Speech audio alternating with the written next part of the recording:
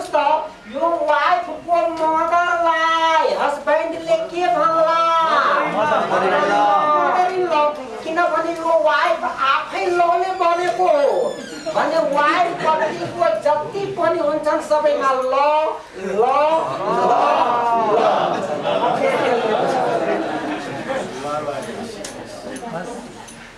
अब हजुरहरूले मलाई भन्नुस् त यो वाइफ चाहिँ लले बनेको छ भने के हस्बेन्ड के बिना लले बनेको हुन्छ यो पनि लले बनेको हुन्छ त अब मलाई यो हस्बेन्डको पनि ब्रदर हुन्छ हस्बेन्डको पनि सिस्टर हुन्छ अब हेर्नुस् अब चाहिँ वाइफको पालो त अब हजुरले मलाई भन्नुस् यो वाइफ यो हस्बेन्ड पनि लले बनेको छ हस्बेन्डको वाइफ सरी हस्बेन्डको फादरलाई वाइफले के भन्ला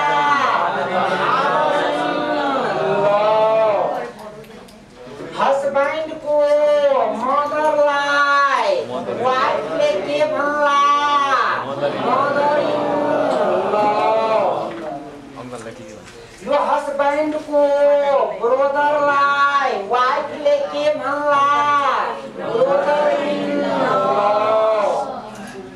हस्बेन्डको सिस्टरलाई वाइफले के भन्ला सिस्टर इन ल अब मलाई भन्नुस् त अब बिस्तारै बिस्तारै के बच्चा हुन्छ यदि तपाईको प्लस छ भने त्यो बच्चालाई के भन्ने यदि माइनस छ भने के भन्ने भन्ने फेरि ध्यान दिनुहोस् तपाईको बच्चा प्लस छ बिहे गर्दा कसैको माइनस पाउँछ हैन मतलब कसैको छोरी पाउँछ हेर्नुस् यो भन्ने कुरो अब ध्यान दिनुहोस् यो तपाईको बच्चा प्लस हो कसैसँग बिहे गर्दा यो चाहिँ के सन छ भने कसैको डटर बन्छन् यो चाहिँ लले बनेको हुन्छ भने हजुरले मलाई भन्नुहोस् यसलाई तपाई के भन्ने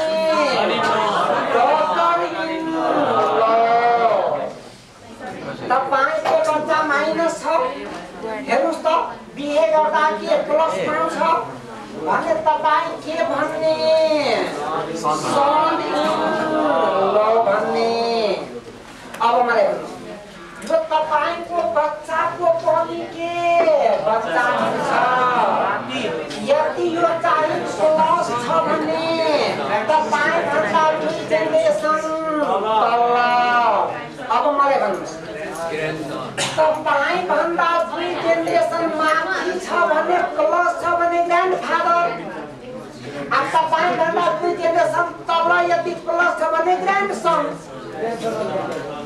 अब माइनस छ भने ग्रान्डफादर यति रिलेसन हुन्छ र लास्टमा म चाहिँ एउटा लास्ट रिलेसन भन्छु यति आयो भने रिलेसन के हुन्छ समाप्त हुन्छ ल यो तपाईको बच्चा प्लस छ भने सन भन्ने माइनस छ भने डबल भन्ने अब मलाई भन्नुस् त यो तपाईको जेनेरेसनको यसको पनि त बच्चा हुन्छ यसको पनि त बच्चा हुन्छ यसको पनि त बच्चा हुन्छ यसको पनि त बच्चा हुन्छ मतलब तपाई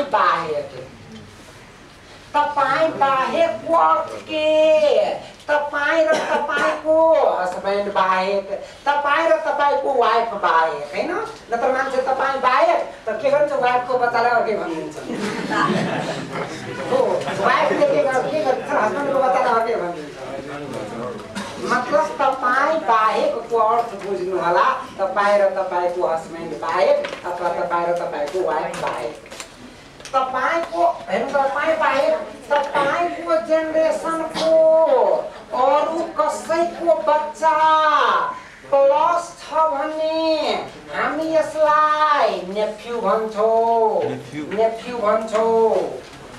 यदि अरुको बच्चा माइनस छ भने हामी यसलाई निस भन्छौं भन्दैनौ नेफ्यू के निस भनेको त्यही हो अब मलाई भन्नुस् त नेफ्यू र निस भनेको कसको जेनेरेसनको बच्चाको जेनेरेसनको हो बच्चाको जेनेरेसनको कजन भनेको आफ्नै जेनेरेसनको एकदमै ध्यान होला यदि आफ्नै जेनेरेसनको छ भने कजनमाथि ध्यान दिने बच्चाको जेनेरेसनको यदि प्लस छ भने नेफ्यूमाथि ध्यान दिने माइनस छ भने निसमाथि ध्यान दिने यति आयो भने तपाईहरुले खोज्नु होला तपाईको रिलेसन आयो अब पैसा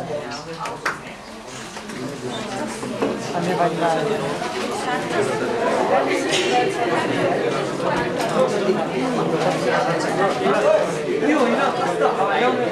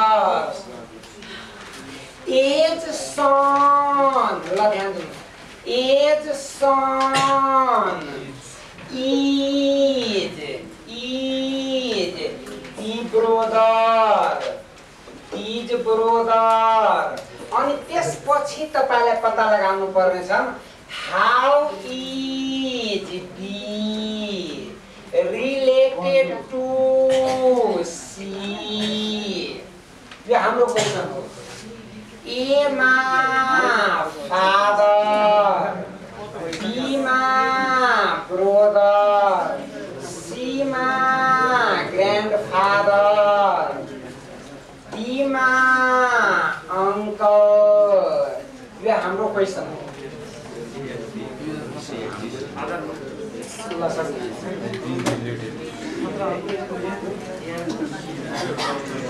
ल मलाई भन्नुस् त ए एन्ड बी आर के ब्रदर हेर्नुस् ए को छ ब्रदर छ भने बी पनि ब्रदर हो किन ए एन्ड बी आर के ब्रदर भनेको बी पनि ब्रदर छ अब हेर्नुस् सी एन्ड डी हजुरले के ध्यान दिनु होला सी यता पनि छैन डी यता पनि छैन भने यसलाई के गर्नुस् अहिले चाहिँ स्केप गरिदिनुस् मतलब छाड्दिनुस् अब अर्को चाहिँ पढ्नु एज सन हेर्नु त ए को सन के यो भन्दा तल हुँदैन ए को सन यो जुन छ त्यो को हो ब्रदर हो यो जुन छ ब्रदर छ कसको डीको अब डी आयो अब तपाईले लेख्न सक्नुहुन्छ सी एन्ड डी सी र डी सिस्टर भनेको यो चाहिँ हेर्नु त सेम जेनेरेसन त मलाई भन्नुस् यसको यो फादर हो प्लस छ भने फादर होला यो फादर छ भने के डी को पनि फादर भएन आ सी को पनि फादर भएन त सी को यो फादर हो भनेको फादर को ब्रदरलाई सीले के भन्ला त्यही तपाईलाई सोधेको छ हाउ इज बी मतलब बी को पर छ बी अंकल पर छ रिलेटेड टु सी कसको यो तपाईलाई सोधेको सी को बी को पर छ यसरी हजुरले के गर्नु होला फाइन्ड आउट गर्नु होला नेक्स्ट के भयो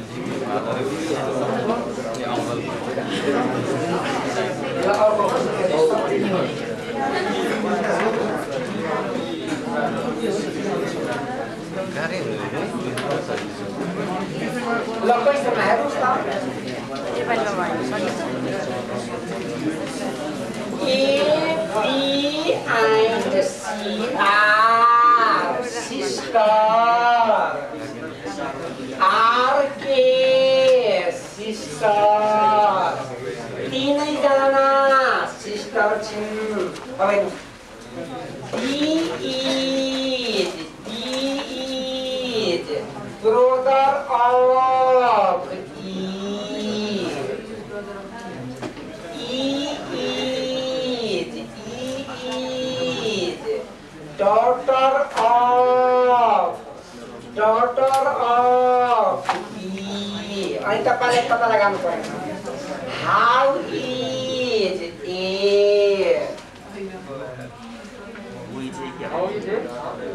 Related with us. How is A related to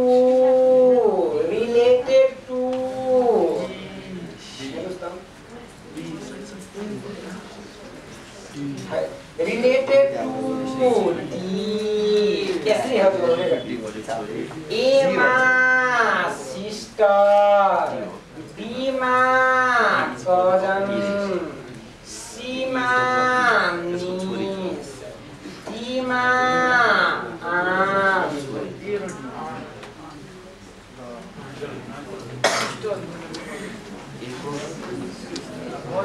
ल सबैजनाले हामी सुरुबाट गर्छौँ. A, B and C are sister. Same generation. हेर्नुस् त. A, B and K, C are sister. तब हेर्नुस्. D र E दिएको छ. न त यता D छ न त यता E छ. भने यसलाई के गर्नु अहिले चाहिँ स्केप गर्दिनुस्. अब हेर्नुस्. E is daughter of B. E छ हेर्नुस् यो. B को daughter E छिन्. सेम जेनेरेसन तल. हेर्नुस् यो E. अब ध्यान दिनुस् त. D is brother. D brother छन्. कसको? E. अब तपाईलाई भन्दैछन् how is A? अब हेर्नु. A को पर्छ? कसको? E को. हेर्नुस् यो. D भन्दा एक जेनेरेसन माथि अब नेगेटिभ छन् माइनस छ. हेर्नुस् त.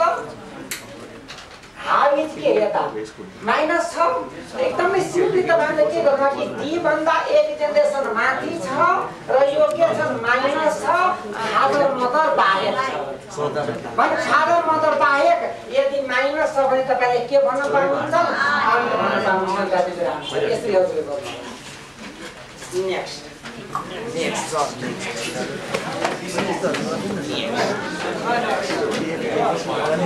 ल सबै यहाँ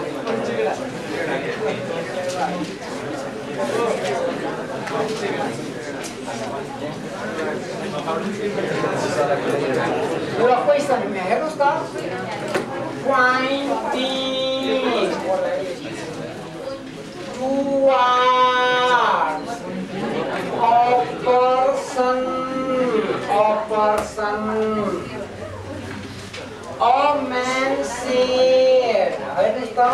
A man said to a woman. हेर्नुस् त. म्यानले कसलाई भन्दैछन्? हेर्नुस् त. वुमनलाई भन्दैछन्. हिज के भन्दैछन् ध्यान दिनु होला. हिज mother is only daughter of your father. Your father.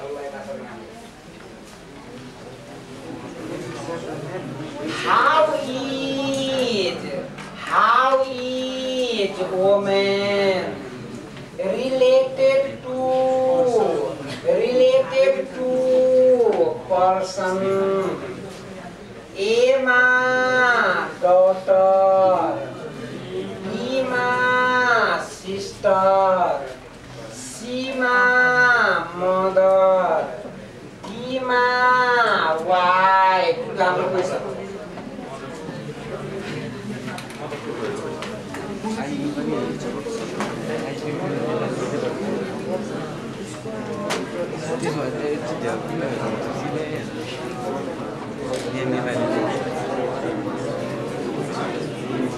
हजुरहरूले मलाई भन्नुहोस् त कसले भन्दैछन्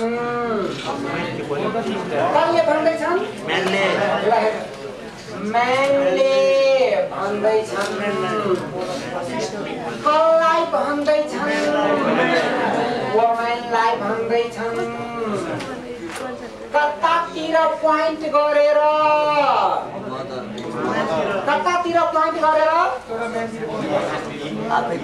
पोइन्टिङ टुवर्ड्स कतातिर पर्सनतिर ध्यान दिनु होला यो पर्सनतिर पोइन्ट गरेर भन्दैछन् हैन त मलाई भन्नुस् त जसले भन्दैछ त्यसलाई हामी कुन पर्सन भन्छौं फर्स्ट पर्सन भन्दैनौ जोसँग कुरा गर्दैछन् त्यसलाई हामी कुन पर्सन भन्छौं सेकेन्ड पर्सन आज जसको बारेमा कुरा गर्दैछन् त्यसलाई हामी कुन पर्सन भन्छौं थर्ड पर्सन भन्दैनौ अब हजुरले मलाई भन्नुस् यसमा जति पनि प्रोनाउन छ त्यो सबैलाई के गर्दिनु होला कि नाउन बनाइदिनु होला अब हजुरहरूले मलाई भन्नुस् यो हिज यो तीन जना मध्ये कसको लागि प्रयोग भएको छ कसको लागि थर्ड पर्सन किनभने यो हिज जुन छ त्यो थर्ड पर्सन हो यो जुन युज भएको छ यो पर्सनको लागि युज भएको हो तीन जना मध्ये यसको अर्थ के पर्सन हेर्नुस् न म्यानले भन्दैछ यो पर्सनतिर पोइन्ट गरेर कि हिज मदर यसको अर्थ यो पर्सनको मदर हैन यो हिजको अर्थ यो पर्सन छ मलाई भन्नुस् न यो योरको अर्थ यो तीन जना मध्ये को वुमेन सेकेन्ड पर्सन यसको अर्थ यो योर भनेको वुमेन अब हजुरहरूले मलाई भन्नुस् सबैजनाले only doctor of women father यतिको मलाई मिनिङ चाहियो ल हेर्नुस् ओन्ली डक्टर अफ के वुमेन फादर मानु यो वुमेन हो वुमेन को फादर एक जेनेरेसन माथि वुमेन को फादर को एक मात्र छोरी भनेको को वुमेन आफै भएन फेरि विचार गर्नुस् यो वुमेन हो हैन वुमेन को फादर छ एक जेनेरेसन माथि अब फादर को एक मात्र छोरी छ भनेको सेल्फ आफै भएन वुमेन यसको अर्थ के यो यति जुन छ नि त्यो अंग्रेजहरुको भाषा अंग्रेजीमा लेखेको यतिको मिनिङ मात्रै के वुमेन हुन्छ हैन त अब मलाई भन्नुस् न अब फेरि पढ्नुस् त पर्सन मदर इज के वुमेन अब यो चाहिँ पुरै संसार किन पढ्ने पर्सन मदर इज वुमेन मतलब यो पर्सन को मदर वुमेन हो भन्ने तपाईलाई के भन्छ हाउ इज वुमेन मतलब वुमेन को पर्छ मदर पर्छ दैट इज योर के यसरी हजुरहरुले के गर्नु होला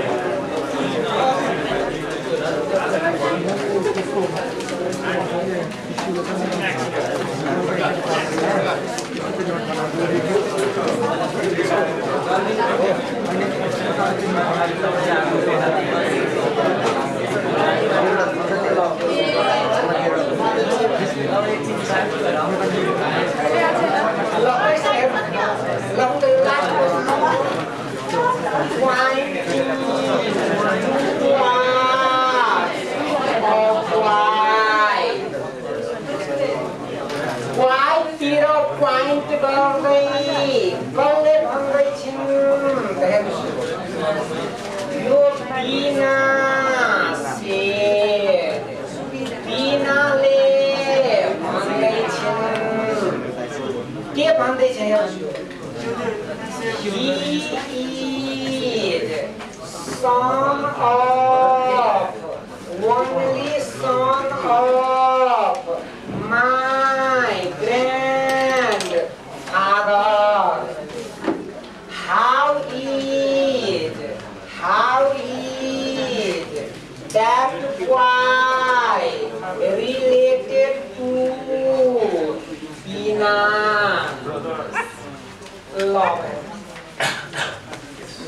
Ema uncle, Bima brother, Sima cousin, Hima non.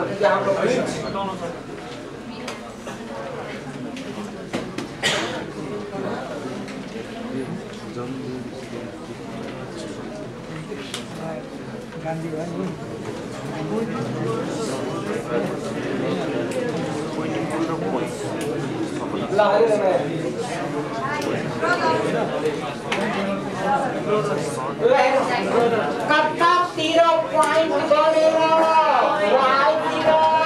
Point गरेर कसले भन्दै छिन् बिनाले भन्दै छिन् त अब हजुरहरूले मलाई भन्नुस् त यो हिको मिनिङ को दुईजना छन् हिको मिनिङ के वाइ मलाई भन्नुस् यो माइको मिनिङ ओ बिना माइको मिनिङ बिना अब हजुरले मलाई भन्नुस् हेर्नुस् त only son of Bina grandfather. यो सबैजनाले मलाई भन्नु यो बिना छिन् हेर्नुस् त बिनाको ग्रान्डफादर यो बिनाको ग्रान्डफादर मलाई भन्नु त यो बिनाको ग्रान्डफादर बिनाको ग्रान्डफादरको एकमात्र छोरो छन् एकमात्र छोरो हेर्नु त यो बिनाको ग्रान्डफादरको के एकमात्र छोरो भन्ने बिनाको को बिनाको फादरको अब मलाई भन्नुस् त यसको अर्थ के बिना फादर यसको बिना फादर अब हेर्नुस् यो जुन वाइ छ अब हेर्नुस् यो जुन वाइ हो वाइ इज यो जुन वाइ छ हेर्नुस् यो जुन वाइ हो यो बिनाको फादरको सन छ हेर्नुस् यो बिना हो बिनाको फादरको सन छ भनेको कति हाउ दाइ वाइ वाइ पर्यो कसको बिनाको यति गर्नु छैन